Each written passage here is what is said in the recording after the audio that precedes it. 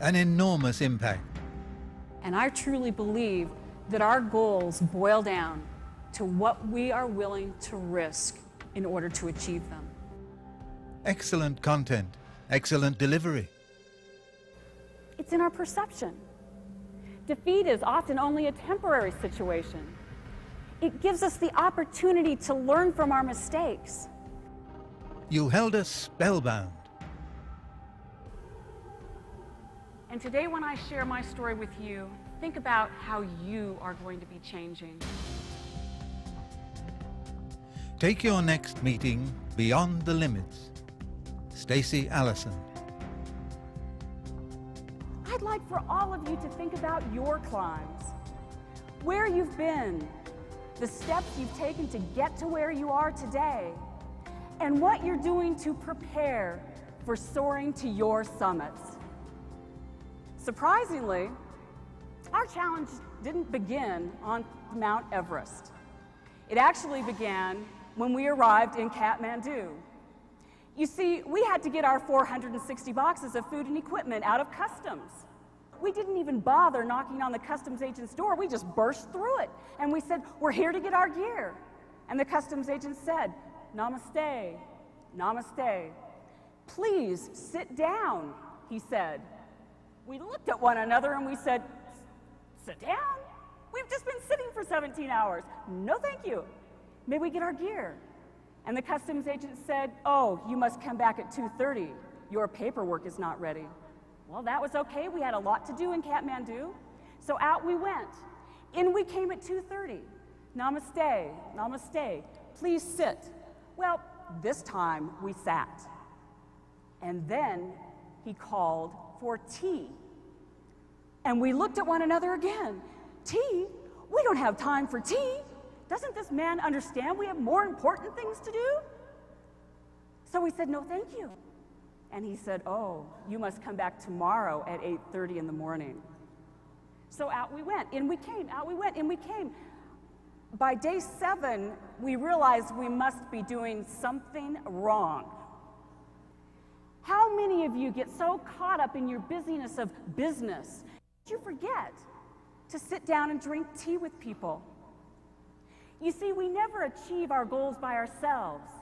It requires many people working in cooperation.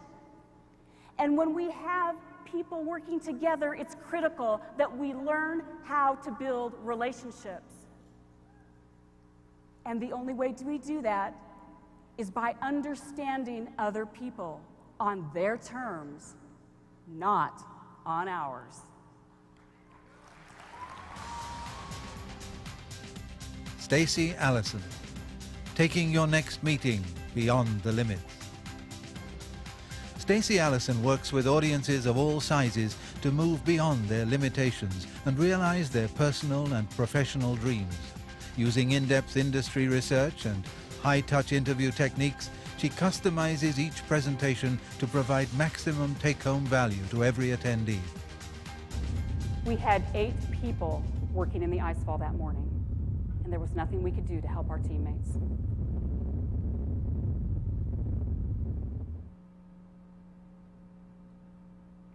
And then it was just silent.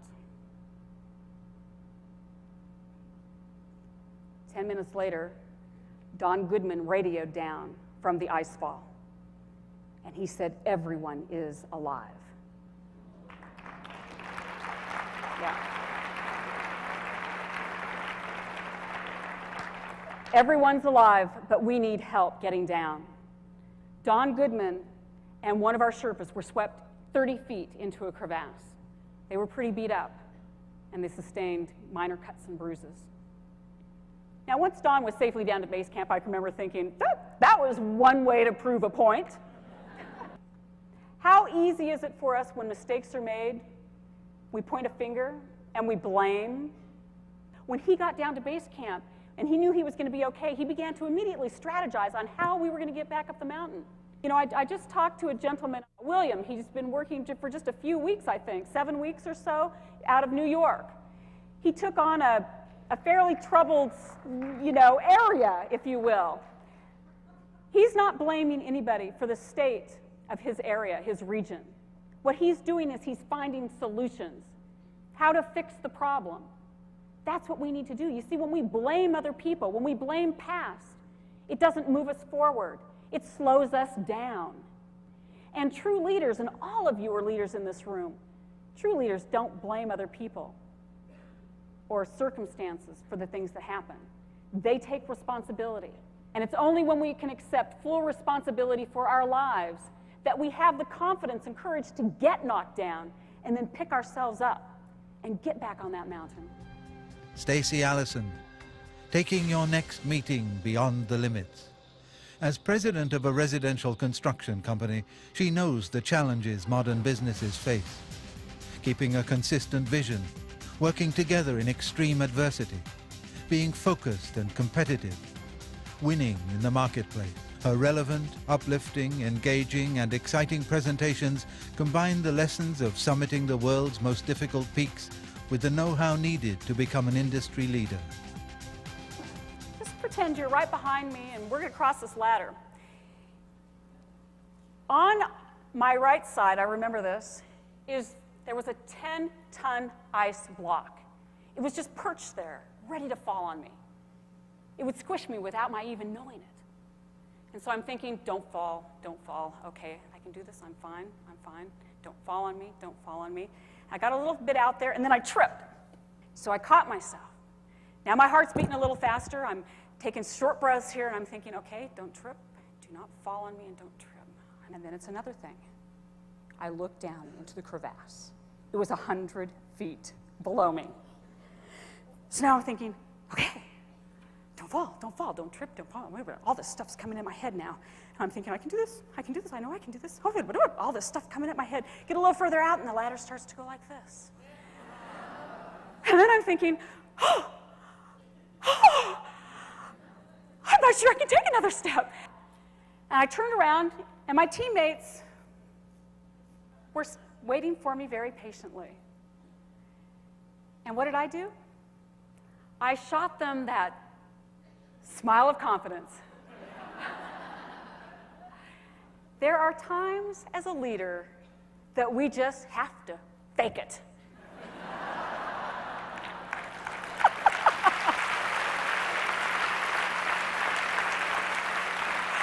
Does that ever happen to you at work? All this stuff coming at you that you can barely move? Well, what I realized is that I needed to focus down. I needed to eliminate the unnecessary information. Isn't that what you have to do? Eliminate the unnecessary information? I didn't need to know there was a 10-ton ice block that could fall down and squish me without my even knowing it. It was distracting me. I didn't need to know about the 100-foot crevasse. That wasn't going to help me get across the ladder. We have to learn to focus down, to narrow our focus.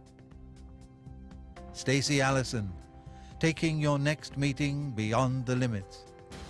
Stacy recounts the Everest challenge in her book, Beyond the Limits, A Woman's Triumph on Everest. Her new book, Many Mountains to Climb, is an anecdotal account of climbing struggles that helps plot a path to professional success. She has appeared in dozens of national television and print media outlets, including Nike commercials, documentary specials, television talk shows and sports programs, news and feature magazines, and industry trade journals. I'm walking along the trail, and I can see where we need to be. We camp every night, and I could see where we needed to be. It was about 1,000 feet below us in a river valley, and I looked ahead on the trail, and I could see my teammates traversing the hillside back and forth, heading down. I thought, you know, if I could just find that shortcut. So I took off down this trail. I'm going as fast as I can, and about 100 yards in, I stopped, feeling, again, really smug. Well, I had stopped, but you see the bushes around me were undulating back and forth. And now I knew why. Nobody else was on this trail. And then I made my mistake. I looked down at my legs. There wasn't one leech on me. There must have been 50,000. And I screamed, help, help, get him off, get him off. I was by myself.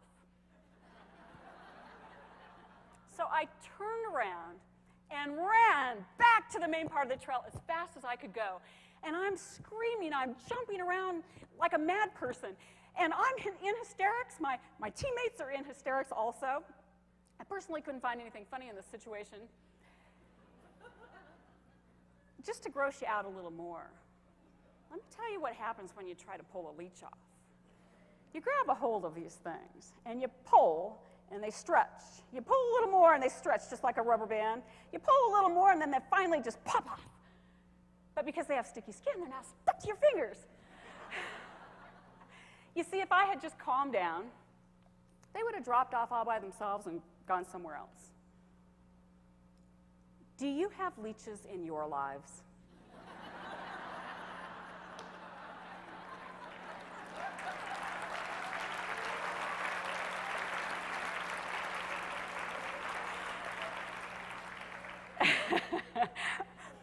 These are the people and the things that can suck us dry without our knowing it.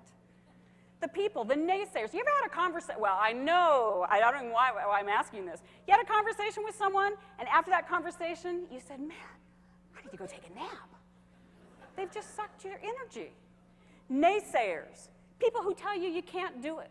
Ever hear that from somebody? We'll never be able to turn our clinic around.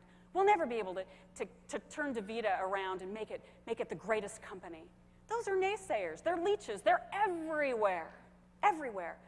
And there's nothing we can do to control those leeches. The only thing we can do is to control ourselves, how we act and react to those leeches. You know, because they're not really the problem. It's us. Again, how we act and react.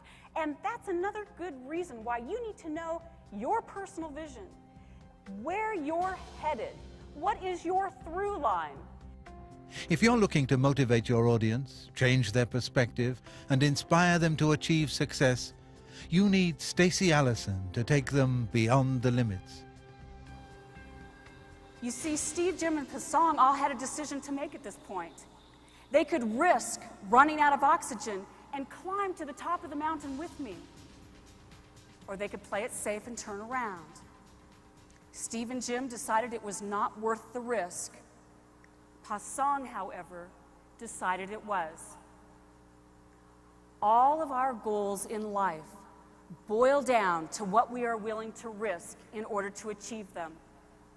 Not necessarily physical risk, but financial, emotional, the cost in time and energy. What are you willing to risk in order to achieve your goals? It took all the strength and courage I had not to turn around and run after Steve and Jim. But you see, there are times in our lives when each and every one of us has to walk away from everything that has meant security to us in order to reach our dreams. And it's then that we have to reach deep down inside for the strength and courage to take that next step. At this point here, the wind started to gust so hard it blew my hat off my head. And it hovered in space, and then it dropped 8,000 feet. I didn't go after it. But I hesitated. And then I looked up at the summit, and I knew what I had to do. It was like a magnet pulling me closer and closer. 20 feet, 10 feet. And then I got to the point where I couldn't climb any higher. And that's when I knew I was finally on top of the world. Thank you. Now you think, boy, you reach the top, you can just kick back and relax. Well, we brought 35 corporate banners to the top. We had to photograph those banners. But you know, the top is the most vulnerable. There are many people who use up their resources and energy reaching their goals, and they forget that we can't rest on our laurels. We can't survive on the tops of our mountains. We always have to come back down and set new goals for ourselves. The top is a great place for vision, for looking out at possibilities and creating new opportunities for growth and development. But again, we always have to come back down and set new goals for ourselves. And let's face it, the world is not changed by people standing on mountaintops. It's changed by you in this room. And the most important step is not the one to the summit peak. The most important steps are what you do and what you learn in the process. That's what makes the difference. And I want to wish each and every one of you the very best as you soar towards your summits. Thank you very much. Thank you. Thank you.